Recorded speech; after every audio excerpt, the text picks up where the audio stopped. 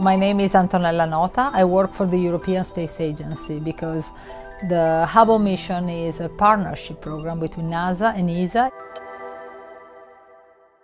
I have been fortunate enough to be with the Hubble project since before launch.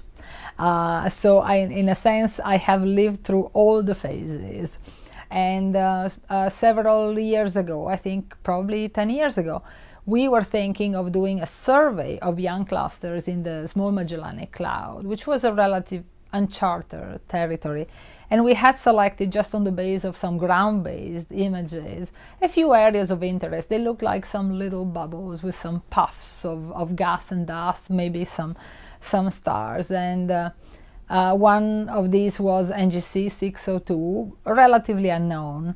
And I remember when we first saw the image coming down from the camera, we looked at it and it was just a plain black and white, unpolished, unreduced image. And me and my team looked at each other and we said, this is going to be on the cover of every single Hubble book. And 10 years later, we see it on the cover of every single book because it's such a beautiful, amazing image. And the beauty goes with the scientific information that image has given us, because the area where NGC 602 is an area which is kind of a desert. There isn't much in terms of gas and dust.